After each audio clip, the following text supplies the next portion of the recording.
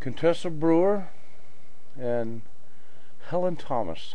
There is an uncanny resemblance between these two females. Uncanny. The facial features, if you take a look at Helen Thomas's younger years, the epitome of Contessa Brewer. They are the spitting image of each other, with the exception that even with the age disparity, Helen Thomas is today slightly better looking than Contessa Brewer. But the similarities of these two women are uncanny. They talk alike. In a couple of more years, if you listen to Contessa Brewer's voice, it'll be almost as scratchy as Helen Thomas. Contessa Brewer is the spitting image of Helen Thomas. She is going to be Helen Thomas. She's going to take Helen Thomas's place. It's uncanny. Both of them are stupid.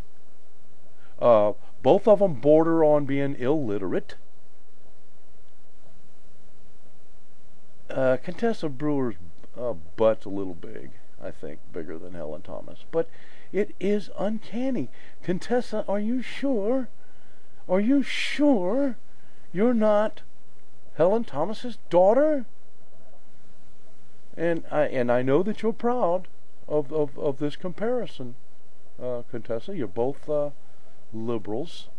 You both think Jesse Jackson is Al Sharpton. You're both the same. If you listen to Helen Thomas, the idiotic questions she asks during the White House briefings, it's uncanny. It's about the same as Contessa Brewer.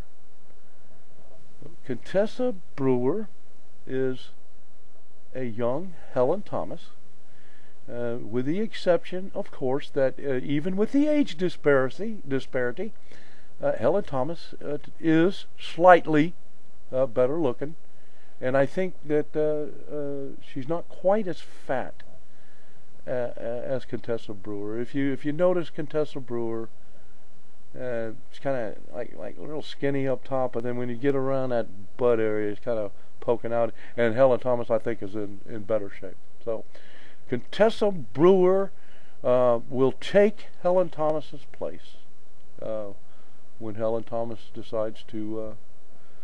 Well, she can't go to heaven. She's an atheist. Wherever she's going to go, the void. The resemblance is uncanny. Contessa Brewer is the spitting image of Helen Thomas. It's uncanny.